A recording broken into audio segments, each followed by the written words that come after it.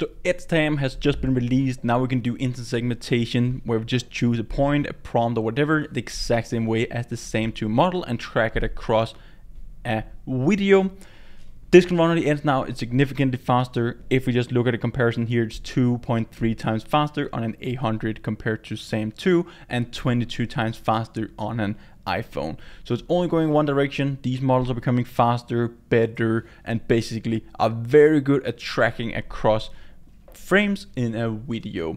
So here's the GitHub repo. Already have 420 stars, just released Apache 2.0 license. So this is an open source model from Facebook Research. We're gonna read a bit about the paper. They have a demo, they have a Hugging Face based demo in here. You can basically just choose the points that you want to track. So right now, let's just see if we can track the shirt here or the whole guy. It will segment it out and then we can hit track. It will generate the video. We'll just take a few seconds and we will get the results out. So this is how you can just test it very fast on the Hugging Face space. They have the paper here as well. If you want to know more details about how it works, go into some of the theory. This video here, we're going to spin up a Google Colab notebook so we can run it. If we go inside the GitHub repo again, they have the notebooks. They also have a clone of SAM2. We have the images, videos. Let's go in and grab the notebook. So we're going to grab the image predictor and the video predictor as well. So let's download this file. Just download the raw file. There we go. So this is basically just what we can spin up in a Google Colab notebook. We also need the full repo so we can clone that so we have the images and videos as well. Now we can open up a Google Colab notebook, Colab.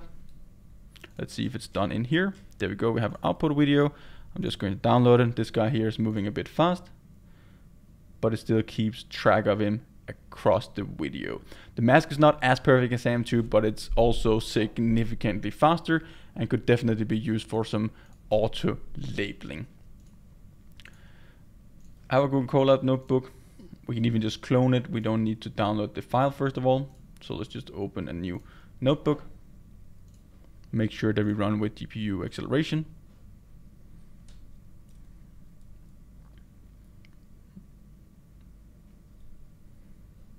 You're loading. Why is it not loading? There we go. Runtime, change runtime type. We can set it to whatever we want. Right now, let's just run it. Let's try to run it on the 800. First of all, the first step that we need to do is git clone. There we go. Let's go ahead and check the GitHub repo. If we need to do anything else, we can clone it, we can cd into it, and then we can pip install it. If we want to run the notebook examples, we can also install it in this specific way here. So we're just going to do that. Right now we have cloned it. Then we need to cd into it. I forgot this one here, so git clone. There we go. And then we can have percentage cd into EdgeTAM. Once it's done, there we go. We have it cloned here now. Now we will cd into it. Then the next step that we need to do is just pip install. That should be it pretty much. Let's close the release notes. It's obtaining the files. After it has done that, we can basically just open up the notebook, convert it in here, and then we can run it step by step. Notebooks. Have the video predictor. It's actually just gonna download it. It's maybe fine, we can just take it step by step here and throw it in. So this is how you can set it up from scratch. Could also just go in here, upload it, so we can just upload the notebook. Then it will open up a separate one. It's fine to go step by step. So what we're doing here, we're just importing the different packages and modules that we need. Right now it's still running the pip install. The second step here is to set up some device. So right now we're just using CUDA. If NPS is available, if you're on Apple hardware, it's going to use that, or else it's just going to run on CPU. Here we can use floating point 16 bits. We can run that after. Still trying to pip install it up here at the top. The next steps that we're going to do is just set up the endpoints or set up the predictor. So we have our checkpoints file. So if we go inside here, we have download checkpoints to shell script. So this is what it's going to do, but we have this EdgeTAM.pt. This is the checkpoint that we're going to grab, and then we have the model configuration.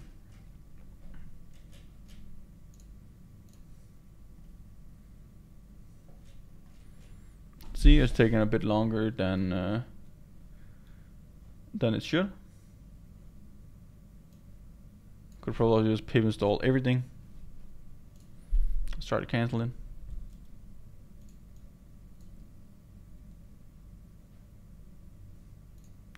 It's not gonna run this.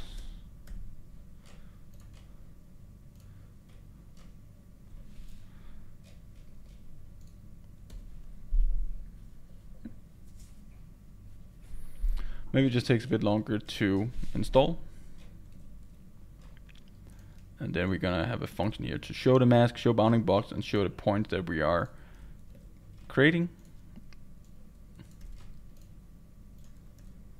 This is the videos.bedroom. So this is basically just some videos examples they have available directly. Then we're going to scan all the JPEG frames in the directory and basically just show it here. So let's just run it a bit here. And let's come back once it's done generating or pip installing it.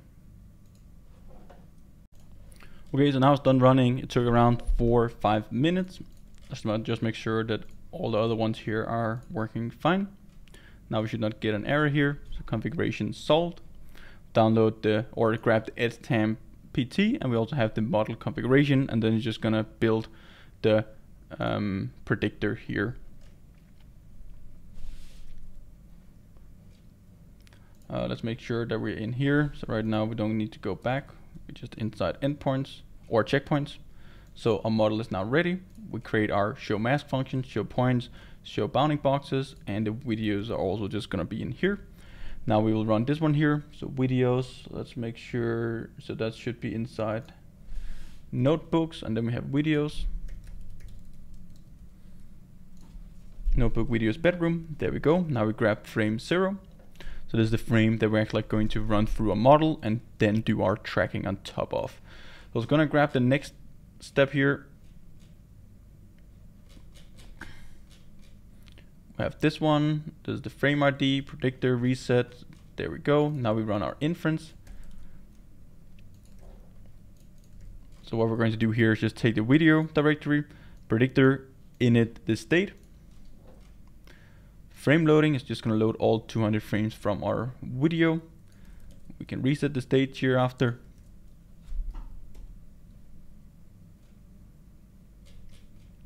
Something here crashed now. Let's just try to see if we can build it again.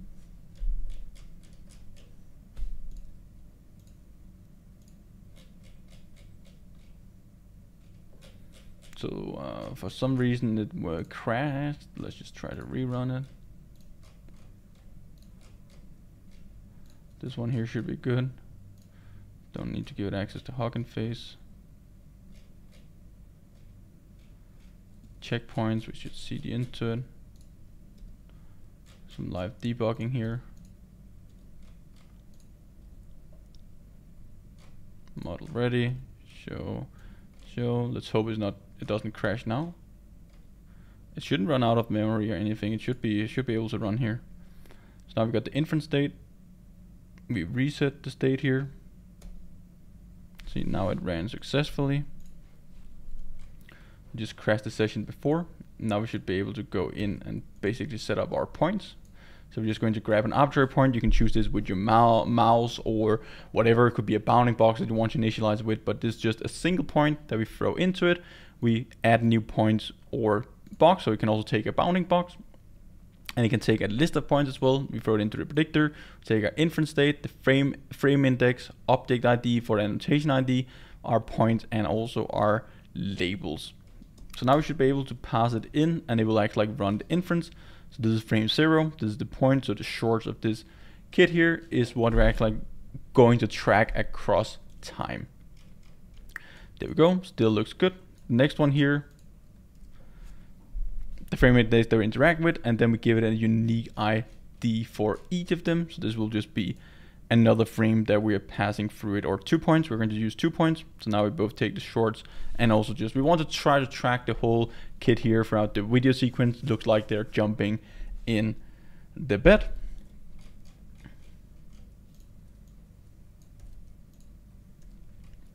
Now we're going to grab the video segments. Again, it's just going to be individual frames, but it still has it tracked over time. So visualization frame stride, it's going to use that as 30.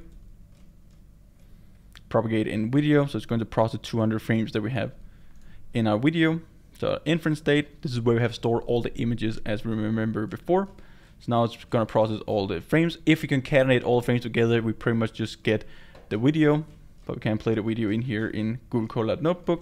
So now we can see we actually tracks it pretty nice here across the frames, and we're skipping the 30 frames as we have here in the frame stride. If we only have a frame stride of 1, it's going to take every single frame, but we don't really need to do that because we track it very nicely across all frames here.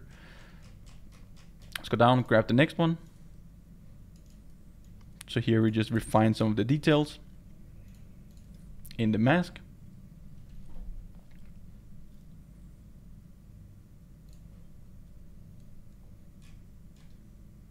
Frame 150 before refinement and after refinement.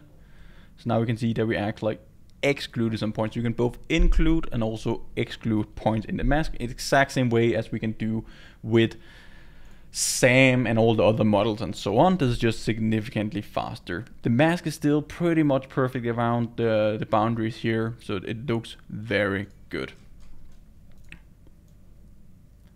Now we can propagate it through the whole video and basically just run the whole video through with our optimizations. It's going to process the 200 frames again. While it's doing that, we can reset our predictor, and then we can go in and grab a bounding box after. So now we can see it processes all frames with the final results. So we can always going to reset the state and then go in and run a new run. So if we want to track another object, or basically done tracking that object. Right now we want to track the girl here. So right now we're going to choose a bounding box. So it's going to be a full bounding box around her. This could be initialized by some other object detection model. You can maybe use YOLO World to describe the objects that you want to track. It's going to initialize that one. So now we have our box, we have our labels, and we also have our points. There we go. We have the image. We can propagate it through all the frames and do it on the video just to see how it works. And if you run the video, it's going to work in the exact same way as we had in here with the results. This is the exact pipeline it's running. It's just concatenating the images instead. This needs to run on a GPU. So if you don't have one available, you can use the free GPU restores in here on Google Colab. Pretty much perfect mask that we get around it. So easy to work with. You can see how easy it is to spin up. We just ran through a couple of examples. You can go through more of them here. They have the notebooks available both for images and also videos, but I just want to show you guys how easy it is to set up, what each individual step is doing. All it's doing, grab some points, throw it into the model, do inference on frames, and then it will also track it across the frames as well. We can do the refinements by excluding points as well. This is very, very valuable, but we throw all the images into the predictor at the same time. So it doesn't just do individual predictions on individual images, but across spatial inference as well across the frames in the video. So we keep track of it, even if it goes behind some object or some parts are included and so on. Occluded, we're going to still keep track of the object. This is very cool. It's only going in one direction. We'll get better models, we'll get more accurate models, we'll get faster models. This can already run real time on an iPhone. It's gonna be better even on NVIDIA hardware here, run in real time. Could be very cool if you can just prompt the system to take this object here. It's just gonna track it across one camera. It could be multiple cameras and so on as well. It will be possible in the future. Stay tuned for more videos. Want to show you guys the whole notebook here. Very easy to play around with. Try it out yourself.